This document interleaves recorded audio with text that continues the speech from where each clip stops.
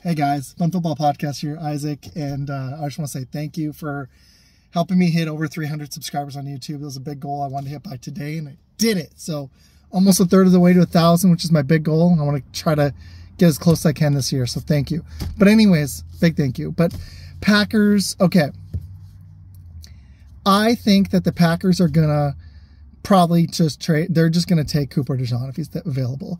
If he's not there, I think they're going to think about offensive tackle, and that's probably the direction they'll go. I hope they don't. I hope they go defense.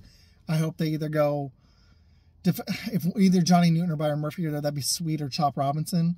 But if we could trade down 3 or 4 spots and still land a Kool-Aid, that would be like my dream scenario, and get an extra pick, because I want to see them move back up into the second, get another guy, or get another, I don't know. I just think another third rounder or something, or fourth, that'd be sweet. And still get Kool-Aid. That's the guy I want, is Kool-Aid. Over Dejean even. So that's where I'm at with it. The other big bold predictions, I think I don't know if the Chargers are actually going to do it, but if they traded away Justin Herbert and took McCarthy, that'd be just insane. I think J.J. McCarthy's going to go by 6 at the latest. I think he'll actually go top 5. I think the top 4 picks are going to be quarterbacks. I think Arizona's going to move out of that spot. They'll either move one back with, well, not one back, because the Chargers would need to move one up unless somebody else was trying to move up. That'd be the only way they need to. But I think Minnesota, or somebody's going to move up to 4 ahead of the Chargers and the Giants. And even though the Chargers aren't in the market for a quarterback, if they do move Herbert, they will be in the market for a quarterback. So interesting stuff brewing. I think 6 quarterbacks, at least 5, maybe 6 quarterbacks are going top 20. I think you're going to see the top few picks. It's going to be Caleb Williams is going to go 1. Gene Daniels is going to go 2. Drake May, I don't think the Patriots are going to actually do a trade. He's going to go 3. Maybe those 2 flip-flop, but those 3 guys are going top 3, and then I think J.J. McCarthy is going to go 4. And I think unless McCarthy falls to 5, I think Marvin Harrison Jr. will be the first non-quarterback taken.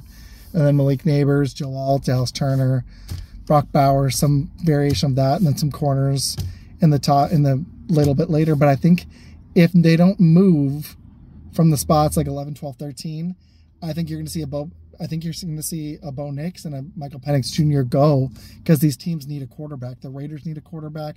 The Broncos need a quarterback. The Vikings need a quarterback. I think the Vikings are going to move up. There are other teams that desperately need a quarterback. I don't think Spencer Rattler will go in the first round. I think he'll go in the second. Somebody will reach, but I do think Bo Nix is going to go in the first round. You're going to see 6 quarterbacks go in the first round, and I think it's going to be in the top 20. I really do.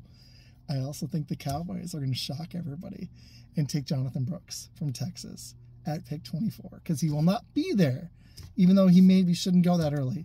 Or Trey Benson. One of those 2, they're going to take at 24, because they won't be there for that second-round pick for the Cowboys. And they don't have a third. So, I don't know. I think they're going to have to do it.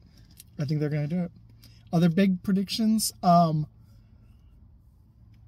think the Chiefs will go receiver. I do think there's a chance Xavier Worthy falls. He's a big boomer bust prospect. He might go 20 maybe, or he could fall all the way to the late second or third. I'm not sure. That's a weird one. I'm not sure with the Xavier Worthy. I think the Packers are going to surprise everybody and take a receiver day 2 or round 2 or round 3. I'll talk about it more. I'll do another one of these tomorrow in a recap from the first round tonight. I'm so excited. I can't wait. I think some big players are going to get traded too. I think there's a chance that Justin Herbert gets traded, or an A.J. Brown. The Bengals actually do one of these trades with Hendrickson or T. Higgins. I think some players tend to get traded on draft night. There's going to be I think there'll be at least 4 trades, and maybe like 6 in the top 20, including players for movement. There's going to be some trades, guys. It's going to be awesome. I'm very excited. I do think the Bears will stick with Caleb Williams, and I think they'll either land a Dunze or an edge rusher or Brock Bowers to pair with them at 9. I'm starting to think they may not move unless there's a bunch of capital for them. I think they might just stick that landing spot.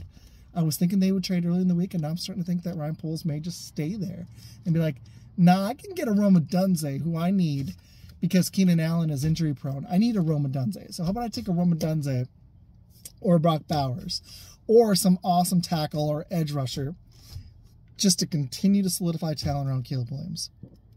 I kind of think that's the direction he's going to go, actually. I want to know y'all's predictions. Please go subscribe to Fun Football Podcast on YouTube. Check me out on Twitter, on Facebook, TikTok, Instagram.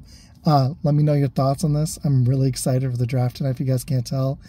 I'm going to give you another wild. I do think Spencer Rattler goes day 2, and I absolutely think at least one running back is actually going to go round 1. And I think Brian Thomas Jr. is going to go higher than people think too. I think this kid's a stud.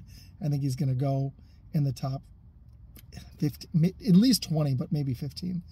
And I think at least one defensive tackle will be gone by 20. And all these tackles are just going to go in those teens after Joe Alt. He'll be the first one to go to Tennessee probably at 7. So let me know what you think. I'm very excited, guys. I think some wild stuff's going to happen. There's always somebody that people are like, who is that guy?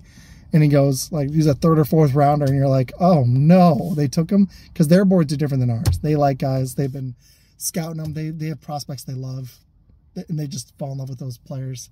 So, and sometimes they're right, and sometimes, they're wrong. Just they have different boards than we do. So I'm expecting some wild stuff. In the top 20, there's going to be a guy where like, what was that? It's going to happen. And we're going to be like, they took him, and he's like 3rd or 4th round prospect. So yeah, I expect it. But go subscribe, check out some stuff. I will have another video for you guys, maybe even tonight, but definitely tomorrow. So see you soon.